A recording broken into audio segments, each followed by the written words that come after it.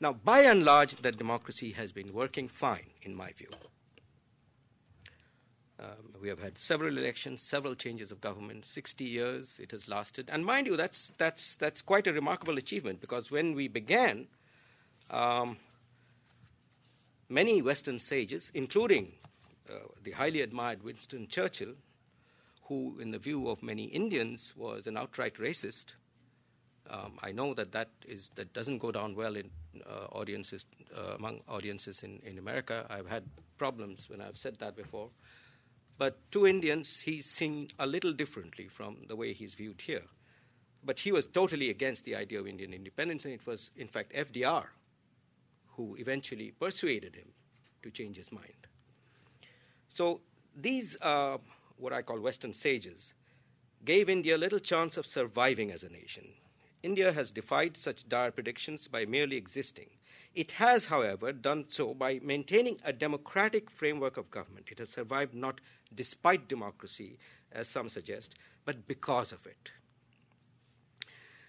And I can venture to suggest that no previous attempt at creating a republican democracy began quite as boldly as India's.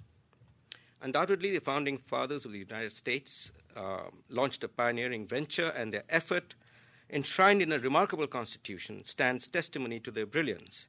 They did not, however, go quite as far, understandably, because given the stage of political and, let's say, political thinking in those days, that it hadn't evolved to that stage yet, so that they didn't offer all their adult citizens the right to vote. And it wasn't actually until the mid-60s that every citizen in this country, with the passage of specific acts, could in fact vote freely.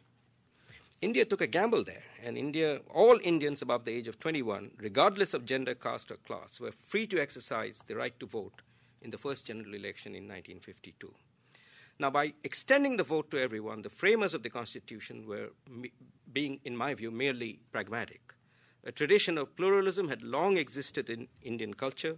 India's political elite, as well as its military, had developed a liberal commitment to democracy, which they had imbibed from the West, partly through the British, but in opposition to the British, in the sense that every advancement in democratic behavior and democratic changes in the ruling structure of India during the British Raj happened with the British trying to impose a certain kind of law, and then the Indian nationalists opposing it by borrowing ideas that eventually actually came a lot from the Scottish Enlightenment, from people like the Mills and Bentham and Jones. So the point is that India, being a democracy, is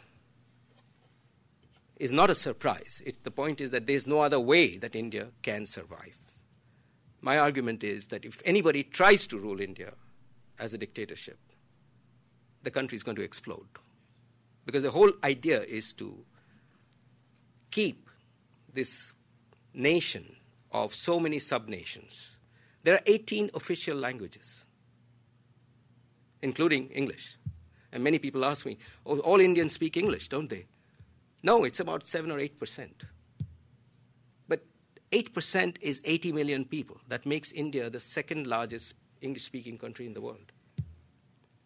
The numbers are staggering. And even Nepali has become an official language in India now. Every religion is there. There's so many ethnic groups, to say nothing of caste. But all this can be held together in a democratic, liberal framework.